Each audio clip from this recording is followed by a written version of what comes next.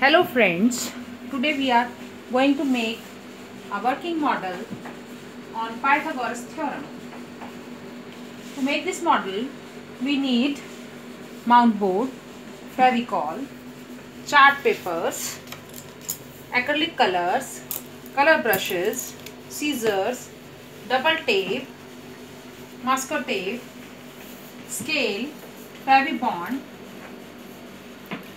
straw, broomstick, wool and bold markers. Now to make the base, take mount board and cover it with pastel sheet or chart paper, and to make the lift we need a shoe box. Cover it with a chart paper different from the base. Now take a cubical box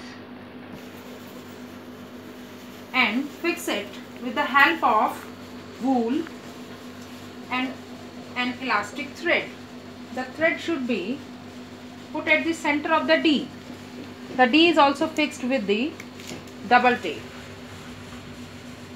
Now fix two scales made with the help of mount board of 30 cm each. Now rotate the pulley. This pulley can be from your sewing machine. Now rotate the pulley,